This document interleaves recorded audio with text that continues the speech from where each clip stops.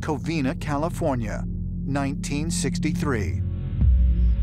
In this small farming town on the outskirts of Los Angeles, 17-year-old Linda Porter awakens to find herself aboard a strange craft. From what she is able to recall later under hypnosis, a small creature that appeared to be a gray alien led her towards a light-filled room where she encountered another type of being, one much taller and with the features of a praying mantis. Very standalone, very odd case. The fact that this occurred in 1963 is very intriguing because it's before the abduction phenomenon became popularized. There have been depictions throughout various abduction scenarios that include the gray aliens and this larger, tall insectoid being, very praying mantis-like. Linda Porter claims that throughout her teens and 20s, she experienced numerous other encounters with these alien beings.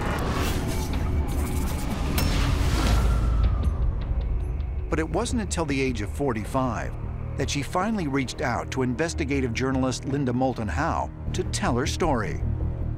I received a letter, carefully written, from Linda Porter. This led up to her sending me a whole lot of drawings.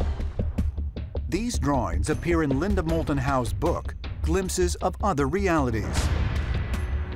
One of the drawings was of a praying mantis about 8 feet tall in a room that was very odd, had a cylindrical object and sparkles of light. There have been quite a number of different types of aliens seen, allegedly by contactees.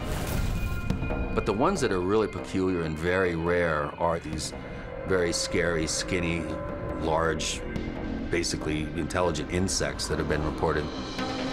People have drawn parallels between the aliens that are reported on board UFOs and insects, particularly bees. The grays, for instance, could be equated in some way to the drone or the worker bee. The so-called praying mantis type could be seen perhaps as the queen bee. Larger than the others, more intelligent, they're taller than a person, 8 or even 9 feet tall. And the gray aliens may handle the person who's being abducted, but in the background, there's this praying mantis type that seems to be calling the shots.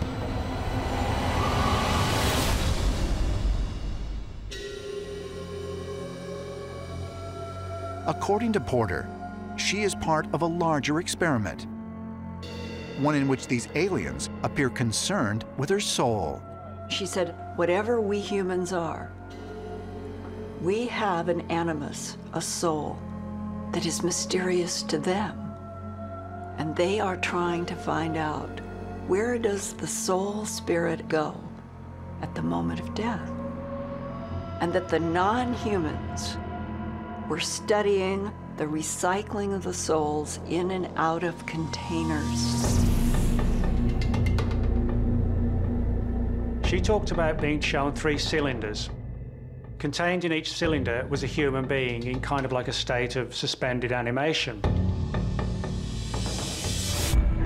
Linda Porter came away from her 2 or 3 decades of interaction with these non-humans, including the at first terrifying praying mantis, that these are extraterrestrial biological entities that have taken a deep interest in the evolution of life forms here, that they have manipulated DNA in already evolving primates, that they have created a whole series of different models.